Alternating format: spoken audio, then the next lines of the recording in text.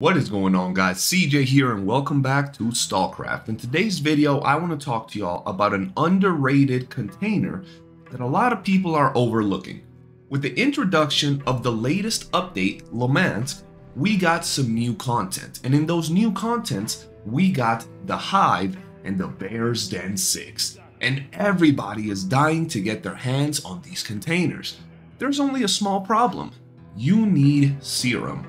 And currently you can only get 1 from your dailies and 1 to 2 from your weekly. So it's still pretty hard to get enough serum to make these high-end containers.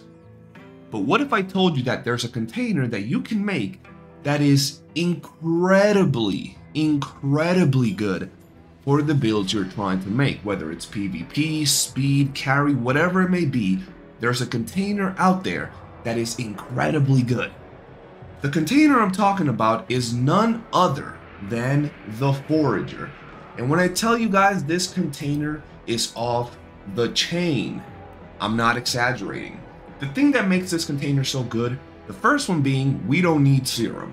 And the second one is the fact that it comes with rad. It gives you a positive rad, which allows you to do some nutty builds.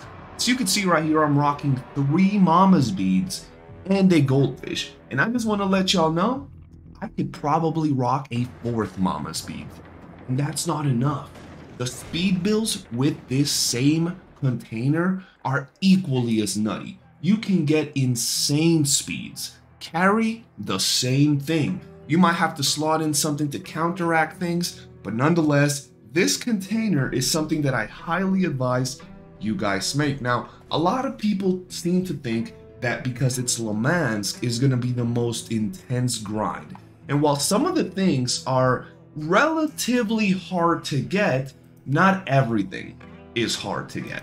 I would advise you guys get on your Le Mans grind and get the Forager as soon as you can. You can make the Forager out of the KZS5 relatively cheap, or if you don't have a KZS5 and you have your Bear's Den, you can go ahead and make it straight out of your Bear's Den. So that's also pretty good. And like I said, you do need a fair amount of mats. You need some limbo plasm, you need some anomalous batteries, some bitter leaf, lambda, which is actually the hardest thing to get out of all these things. Everything else is relatively easy, but I want to tell y'all, go craft this container as soon as you can and tell me if it doesn't change your life. At the end of the video, I'm going to show you the current builds that I rock on my Forager container, and if I'm being honest with you, I think it's much better than the Cocoon. But just the Cocoon. If we're talking about the Hive, that's a whole nother level. But yeah, man, that's pretty much everything that I wanted to tell you guys for today's video. It's a short one, but I wanted to put this out there because I've been asking a lot of newer players, mid-level players, what they're trying to do, and not one has mentioned the Forager. So if this video has helped, if it gave you some information you didn't know, hit that like button, subscribe, turn on bell notifications, join us on Discord, follow us on Twitch, and I'll see you guys on the next one. Have a good one. Peace.